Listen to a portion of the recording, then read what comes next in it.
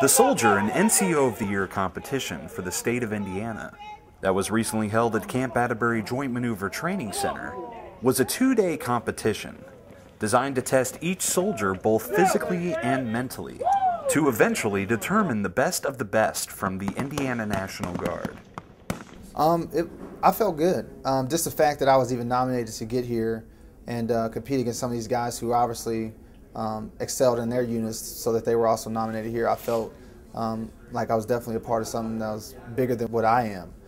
So it's pretty cool to see what all was out there, and hopefully I can bring it home because Indiana has an awesome National Guard, and I hopefully would like to show the region how good Indiana can be.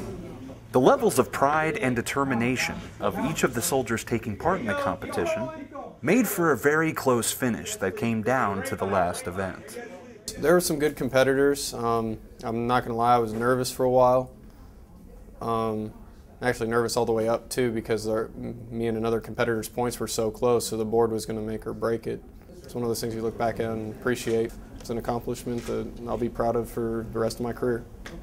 The winners of the Indiana Soldier and NCO of the Year competition will go on to compete in the regional Soldier and NCO of the Year competition. Reporting from Camp Atterbury Joint Maneuver Training Center, I'm Tim Sproles.